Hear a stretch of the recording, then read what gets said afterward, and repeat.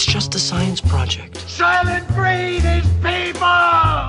You know, a doctor friend once said the same thing to me. Frankenstein was his name. It's alive! It's alive! It's alive! That sounds like something out of science fiction. Please explain to me the scientific nature of the whammy. We live in a spaceship, dear. So? Yes, science! Program complete. Enter when ready. Hello and welcome to episode 322 of Science on Top. Today's Monday, the 11th of February, 2019. I'm Ed Brown and with me today is Penny Dumsday. Hello. And Lucas Randall. Hi. And we are halfway through our 10-week campaign supporting the Fred Hollows Foundation and Doctors Without Borders. This is in memory of Penelope Green, a close friend of ours and a fan of the show. She sadly passed away late last year and we're donating all of the Patreon contributions we get for 10 weeks to those charities in her honour. If you want to be a part of that, just head to scienceontop.com/donate. And before we start, we are also making a bit of a change this year to the format of the show. Rather than try and put out an episode every week for a whole year, we're switching to seasons. So we'll sort of do maybe 2 months on and then have a break for a month and then come back for the next season, just to try and avoid a bit of the burnout that we're sort of feeling and trying not to pod fade, which is when podcasts get so overrun that they end up just sort of fading out and ceasing to be. So we're not going to let that happen. We're going to be here as long as we can. We're just going to space things out a little bit. So, on with the show, and Penny, let's talk a bit about some very old teeth. And we can learn a lot about an animal's diet from looking at its teeth. The shape will tell us if it's likely to be a herbivore, a carnivore, or omnivore. But of course, little particles of food on the teeth are the best clue.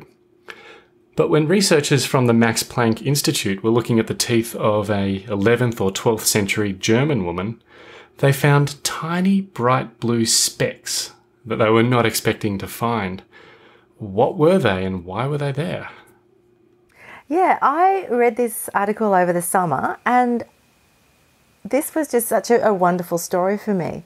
So this medieval woman, who we don't know her name, lived in a religious community, and those little tiny blue specks had been identified as lapis lazuli, which is a stone that is used to make blue pigment.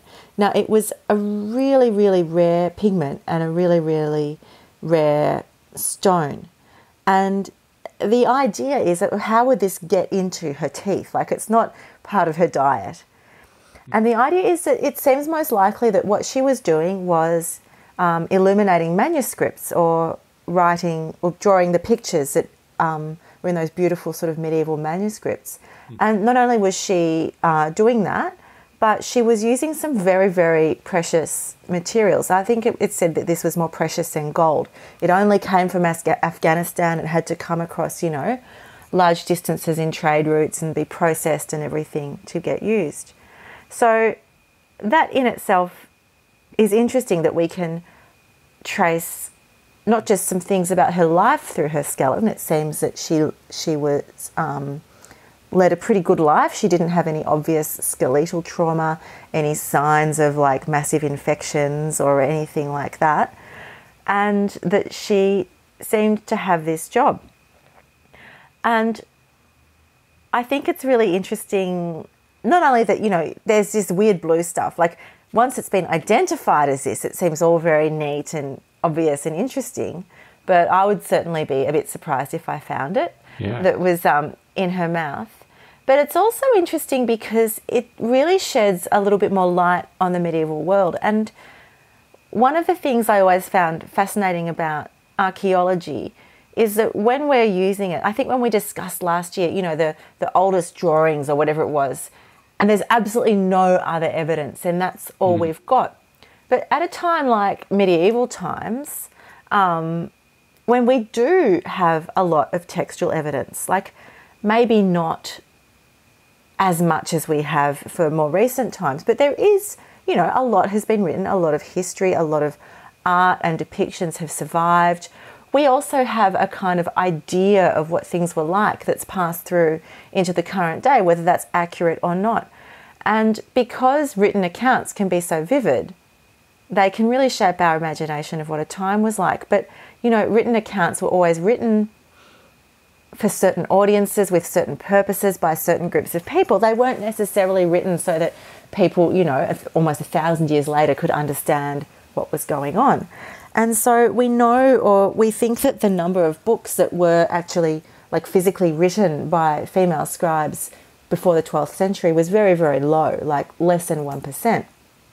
And yet here's this woman who has really been doing quite, what seems to be quite high status work. I mean, if she was entrusted with this pigment, she wasn't just any old person. Like, she must have been quite, I don't know, I don't really want to use the word professional, but, you know, someone who was quite skilled at her job and worthy of trusting with such expensive pigments. But at the same time, I think it is interesting that there was nothing about the grave or anything to suggest that she was held as a particularly high status person. There was no sort of, you know, ornamental things to suggest that she was revered or anything. I think she was just a very good artist who was... Yeah, working at her convent or whatever sort of religious community it was and producing books just as part of her life. And that sort of thing wouldn't get recorded because I think for religious reasons, you know, often those artworks were not signed, and especially not by women.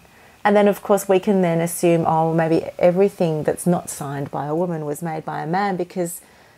It was a man's world. It was a man's world. But it shows that, no, there was at least one woman who was, you know, who had access to this expensive pigment, who was, you know, dipping her brush into it, shaping her brush with her lips as she painted, repeatedly, and enough to get it, you know, caught into the calculus on her teeth and to survive. And so, yeah, I just really like this, and I liked the idea of using, you know, the teeth calculus to sort of track people's professions and to get that extra kind of layer of insight. It's a really interesting skeletal marker to do with art. Like, because, I mean, the ones to do with grinding or really repetitive big movements are quite obvious. But, yeah, like licking a paintbrush, who would have thought? That's the thing that I like about it so much, is it's just this unexpected find. This, you know, I can just imagine when they first looked at it and they just would have gone, what is this? How could this be? Who spilt their bloody biro? And it also, there was quite a bit of detective work for them to figure out what was going on, because I was sort of thinking there was this reverential worship sort of happening a little bit later on, where you would have a book that was something special, a religious text or whatever, that you would be kissing to show your love and reverence to God. And I thought maybe that's what was going on, but then they looked and there's no record of that ever happening at that time. That was sort of something that happened much later. And there's the detective process of how would you get this rare mineral that's only found in Afghanistan. To get there, it would have had to travel up through, well, essentially along the Silk Road through the Islamic world, who were the only people who could refine it so well. It would have made its way into Venice and from there traded throughout Europe. How would that then get to the mouth of this woman? It's extraordinary when you think about it. And just a really cool piece of detective work. I love it. Yeah, I love these kinds of finds that really are able to draw different, like really multidisciplinary kind of work. That's the other thing. If you're, you know, an archaeologist or someone even specialising in archaeological dentistry and teeth and everything, you'd still then have to become an expert in medieval artistry and the mineral process of making these pigments and things. It's so cool. It is cool. I really liked it. All right, well, let's move on and talk about some training, because we've all heard of Pavlov's dog, the Russian physiologist who trained dogs to salivate every time a bell was rung. Every time you'd ring the bell, you give them food. Eventually, the dogs associate the ringing of the bell with food. They start to drool just at the sound of the bell. Well, what if you were to do the same thing, but with plants? Lucas, tell us how to train your plant. Is that a how to train your dragon sort of reference? It was a very bad one, but yeah. Awesome. Excellent. So we've covered before some weird things about plants, particularly the way that they're able to interact with the world around them in ways that are not obvious. I mean, you look at a tree, you look at a plant, you look at any green thing, and you think to yourself, well, it's just sort of sitting there. And some plants you can recognize some changes in them in very short time frames. So, for example, if you've ever done those school sort of science experiments, home experiments, where you've grown. You've taken the chopped off end from a carrot and let it grow in a dish with cotton wool, or you've grown like little pea shoots and stuff like that. You can see them changing on a daily basis. So, they're quite rapid response to things. And of course, things like bamboo. If you've ever had bamboo in your garden, you'll know that bamboo in your garden is not a great thing, because bamboo in your garden rapidly becomes bamboo in everyone else's garden. Really, really freaky how fast that stuff grows. So other than that, we don't tend to think of them as I guess, sensing beings, but we have done stories in the past about plants responding to, for example, being munched upon by if nearby trees or flowers or whatever are under attack from some sort of insect muncher, then they can emit chemicals which are detected by other plants nearby, who can then, in response to that, change something about their chemical makeup in their flowers or their fruit or whatever to turn those insects off. They can also, as we've seen before, they can actually influence each other apparently through sort of like a network of fungi that connects their root systems, which I think we've touched on the show before as well, which is just ultra cool. It kind of makes me think of the sci-fi, fantasy world of moving forests of the ants and triffids. yeah, exactly. So that there's been a few of these things in the past that we've covered. And another one that we have not covered, which I read in just preparing for this story, was apparently there's been experimental observation of plants reacting to the vibrations caused by the beating of bees' wings, and even recordings of the sound of bees' wings beating. And within 3 minutes, they can pump up significantly the amount of pollen that the bees are after. So basically, they can release pollen only when the bees are landing on them, and they buzz at the right frequency. And of course, this means that they can save that up, and they're not wasting resources, which is pretty cool. Wow. I know. So anyway, a group led by Dr. Monica Gagliano from University of Sydney, who looked at, she's actually an animal biologist, but she looked at she had a look at plants to see whether there were similar reactions to certain stimuli. And I actually tweeted about this a couple of weeks ago from the Psychoma Twitter account, because it really, really caught my attention, where she did, exactly as you described in the intro there, that Pavlov's dog sort of experiment, where Ivan Pavlov had conditioned the dog, to react to the sound of a bell. She basically did a similar thing with pea shoots, small pea plants, where she positioned a fan in random places around these peas each day, and then after having the fan blow on the peas for a certain amount of time, or the pea leaves, she would then put blue light in the same place as where the fan had been.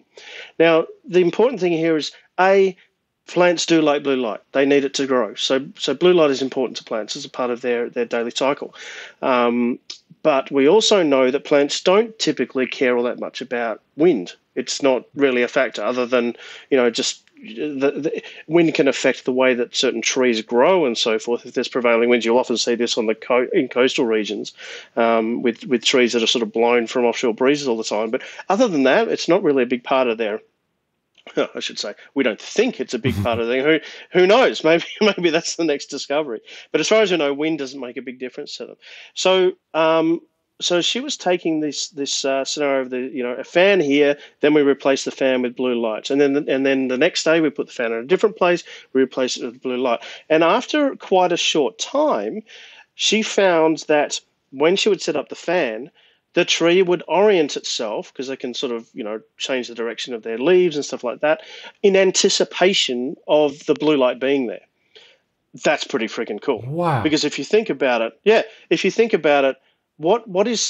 how does a tree learn? Like, how it doesn't have neurons, it doesn't have a brain. How is it actually learning this Pavlovian response to stimuli and saying, okay, well, I can utilize this information to my benefit, because if I know that, this cause and effect leads to this outcome, then I can save energy. That's freaking awesome. That's very that's cool. just ridiculous. It also made me start to think about, and I know I mentioned to you on one of our walks about what might be the future moral and ethical complications for vegetarians and vegans who have made that choice for animal rights. That's mind blowing to me as well. That's probably a whole different type of show to the one that we do, but interesting nonetheless. So that's not all. She took this experiment a little bit further and decided, okay, well, what about let's see if the plants can react to other stimuli. So knowing that they can react to sound with the beating of the bee's wings, as I mentioned before, it's long been known that plants will seek out, the root systems of plants will seek out and often destroy water pipes. This is an ongoing issue with water pipes on our residential properties.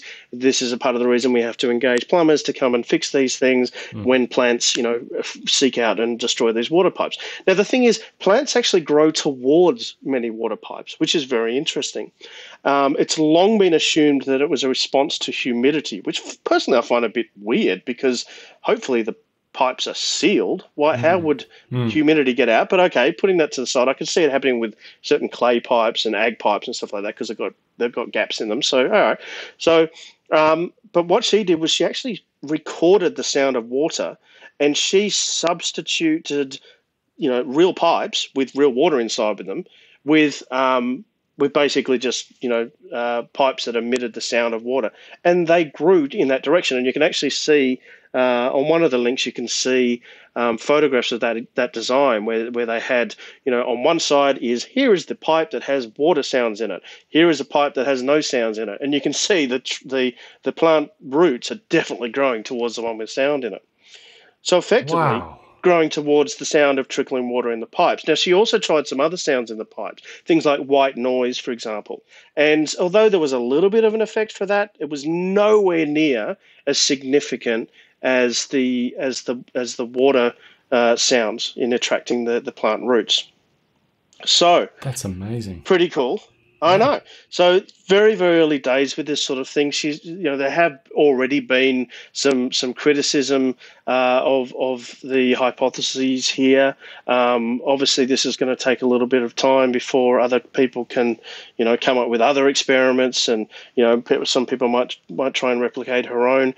So it is very early days. I don't really know what to take from this at the moment, other than just sheer mind-boggling, mouth hanging open wonder. Which was my reaction, but yeah, that's really, really cool. I'm very curious what the criticism that she's received has been, because I'm trying to think of how this could have gone wrong or what else could be happening here, but it seems pretty clear-cut experiments, but I haven't thought too carefully about it. You'd think so, but I mean, these articles didn't go into a great deal of detail about the experimental design. There might, I don't know if there are biases that have to be ruled out from this type of thing. I don't know what the controls would be for this type of thing, or even if it's been replicated anywhere else. Yeah, which I don't think it has. So who knows? There could be a whole lot of stuff there. But I think from reading the couple of articles or the few articles I read about this, it does seem that the knee-jerk reaction has been, well, that's preposterous. That seems to be the level of criticism. It's like, don't be absurd. There must be some other explanation for this. It's a familiar response from the scientific community, actually. It is. And the thing is, that's part of what is important about science. Absolutely. You know, we have its built-in skepticism is a feature.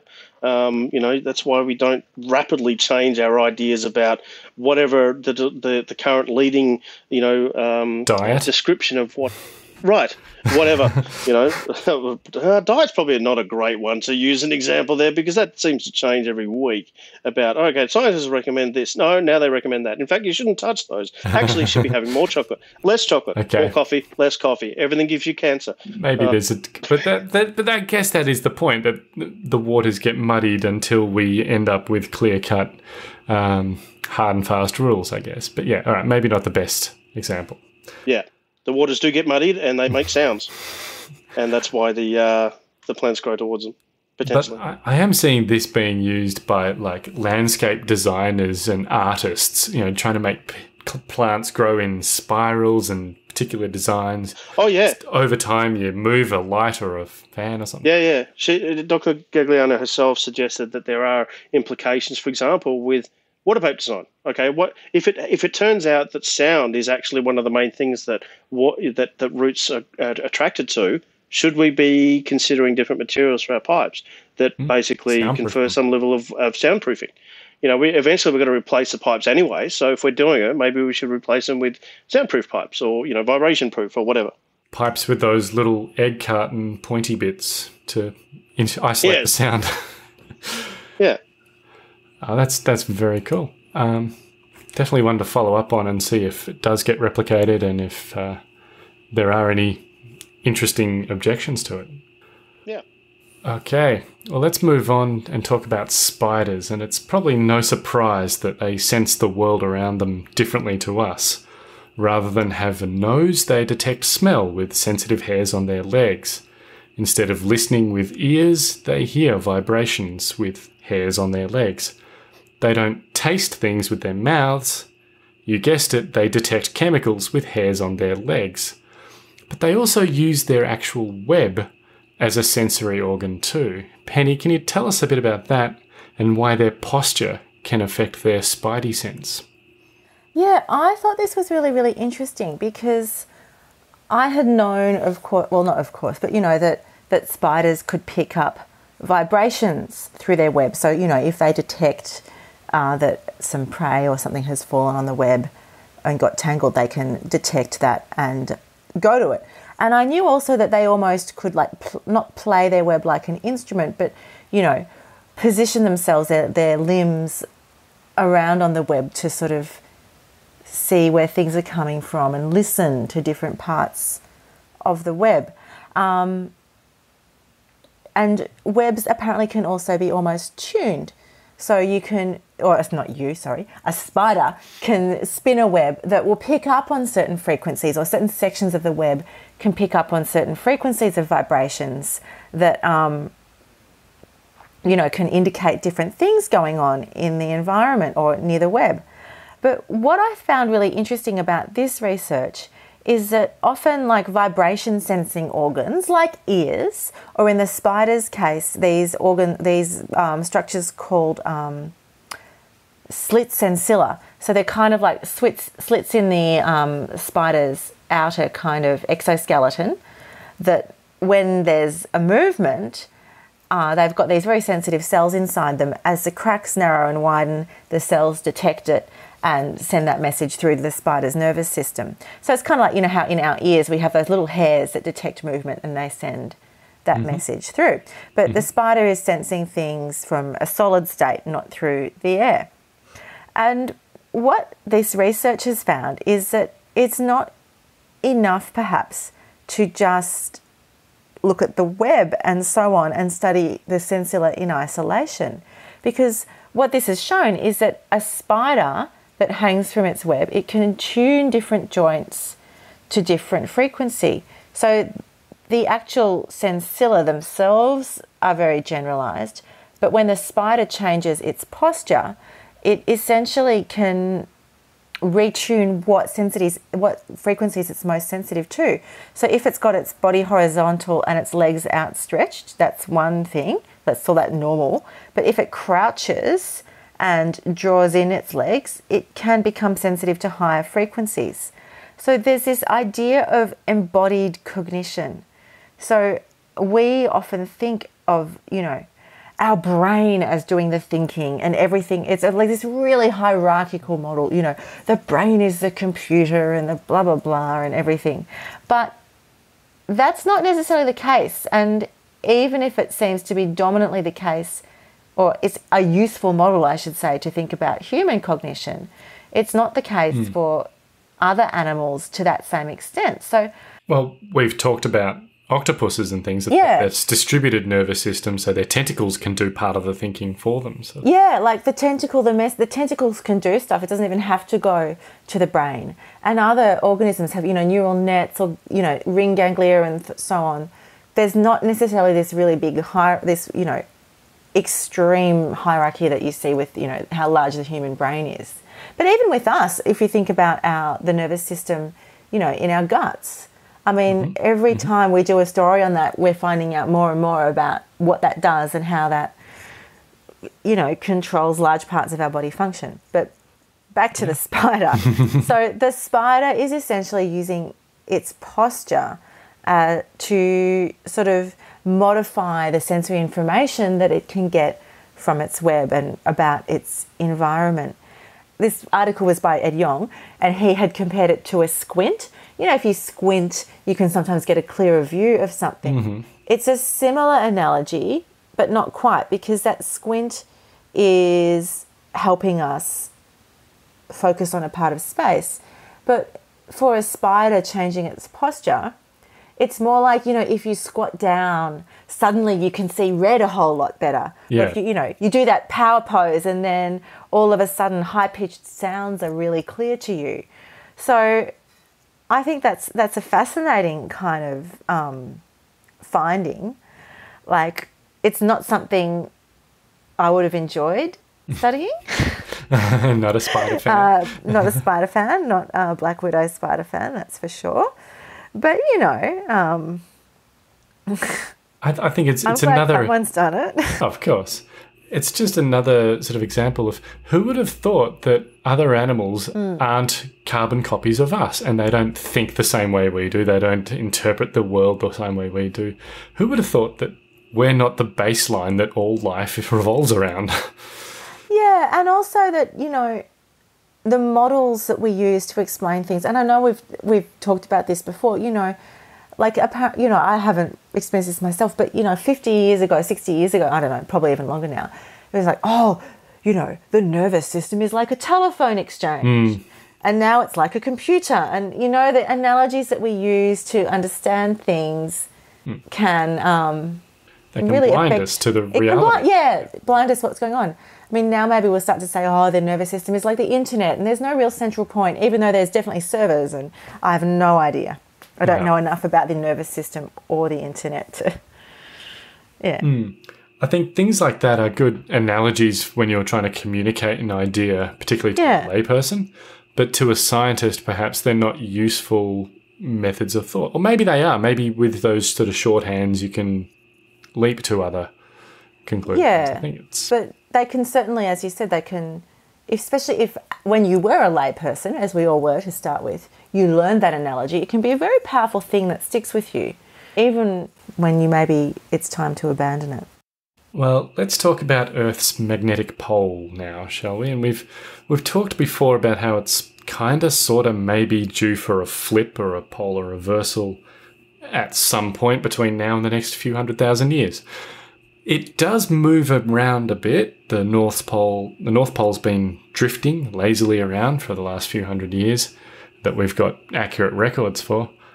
But Lucas, it's no longer quite so erratic, is it? It now seems to have almost purpose, at least direction, doesn't it? If what is happening now happened prior to the creation of GPS systems, this would have been a really big problem.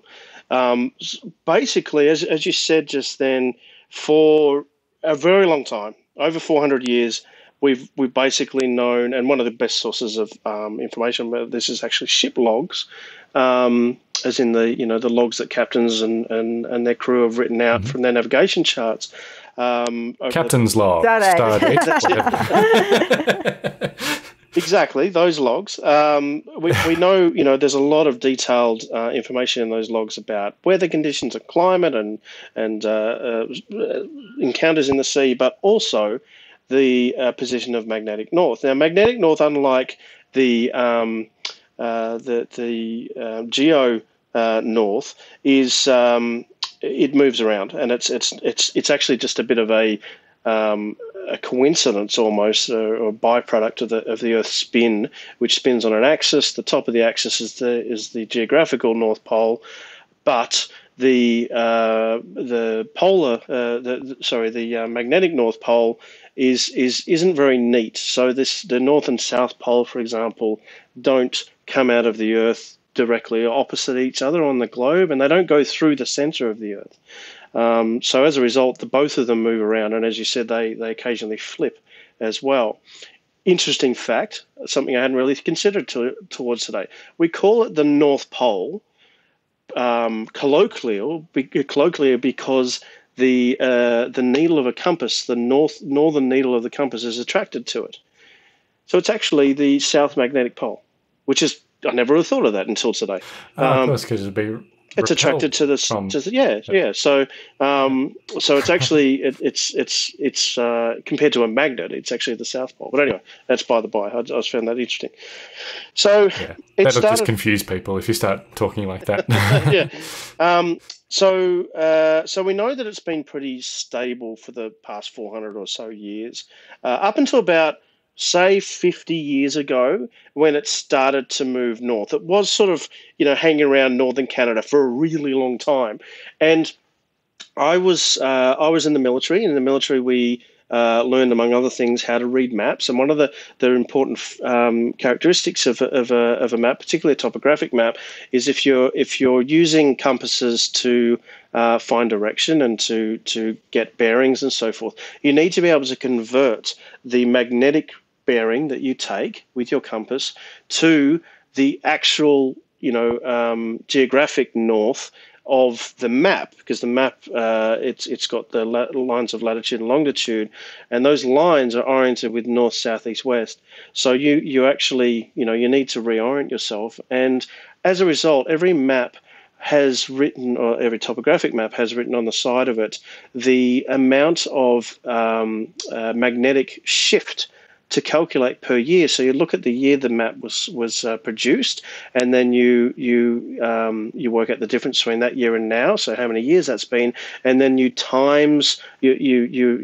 multiply the north position by the number of years, by whatever the factor is that's on that particular map, and the factor changes depending on where you are on the globe. So, for example, if you're really, really high north, like if you're in Canada or you're in the north of Scotland, or up in the Nordic regions, that factor will be very, very high, because a change in the North Pole when you're really high on the globe will cause many degree change in your compass direction. But if you're further south on the planet, then that change is minimized, because overall, compared to the size of your map, where you are on the Earth and how far away the North Pole is, it's not as big a change. You might be, fraction of a degree change. So back to what I said earlier, where if this had happened a number of years ago, this would have been more of a problem, when we were really a lot more reliant on compasses in order to do basic navigation. And that included things like aircraft, shipping, land navigation, where we went on roads and things like that. This was a really, really big deal. So what's happening now is, unlike over most of our recorded history where the North Pole hasn't moved around all that much, it's suddenly marching very, very quickly north.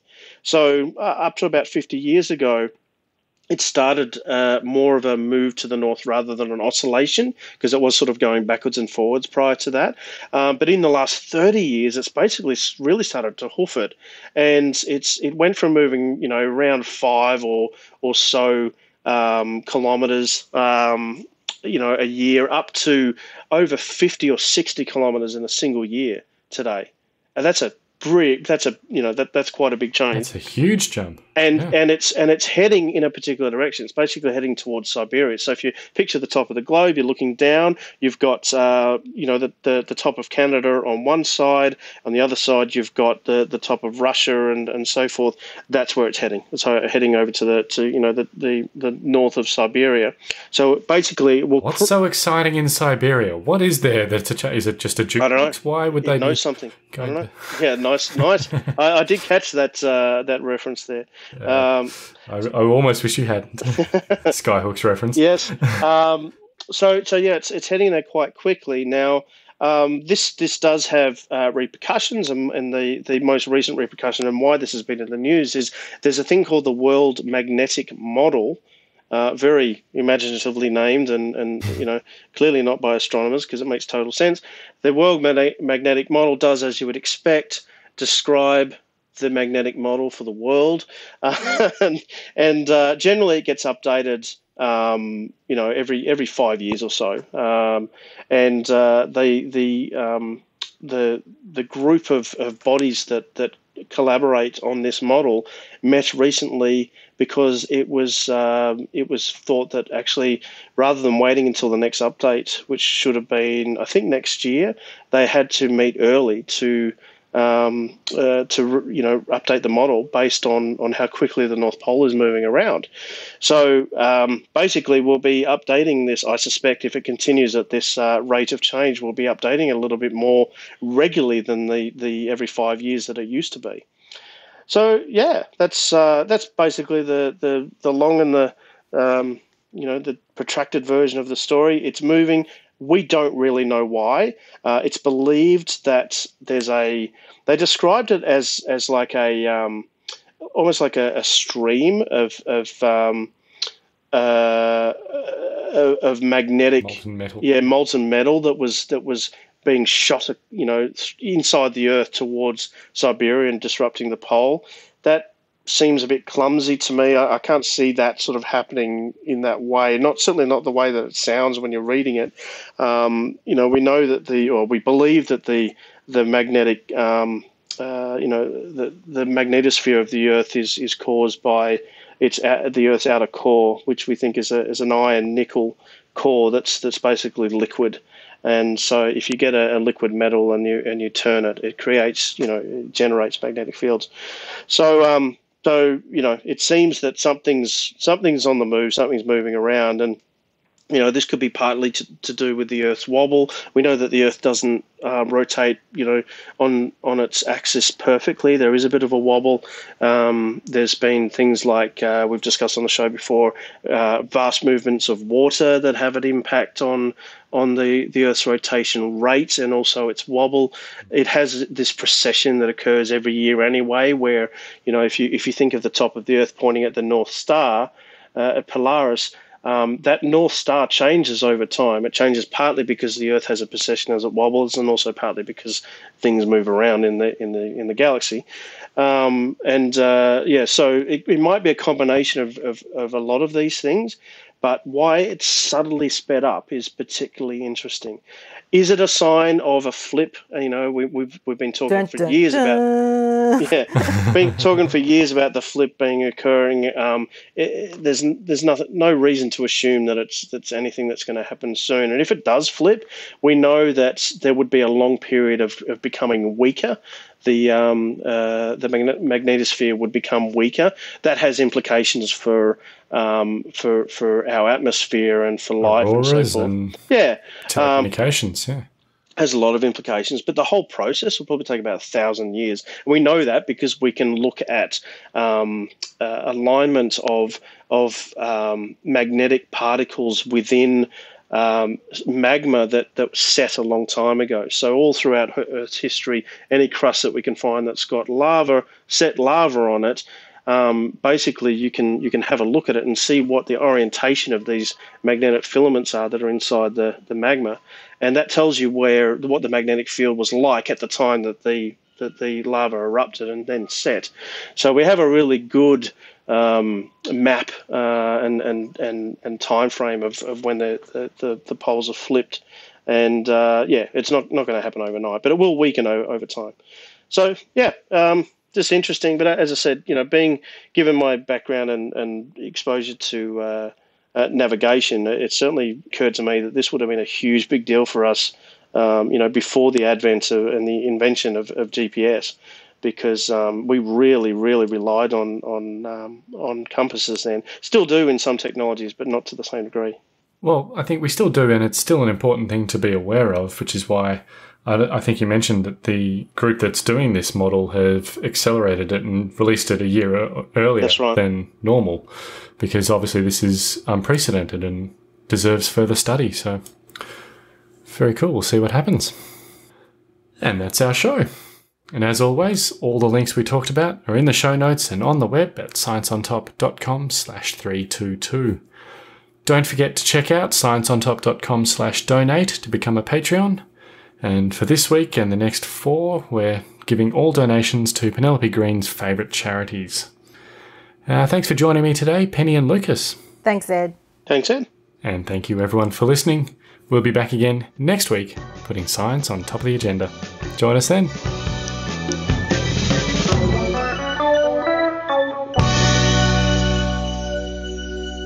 Educate and elect leaders who believe in science and understand the importance of protecting nature. Stop, for God's sake, the denigration of science. Stop giving power to people who don't believe in science, or worse than that, pretend they don't believe in science for their own self-interest.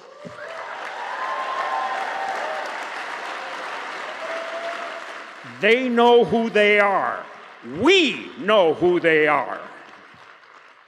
We are all, rich or poor, powerful or powerless. We will all suffer the effects of climate change and ecosystem destruction, and we are facing what is quickly becoming the greatest moral crisis of our time, that those least responsible will bear the greatest costs.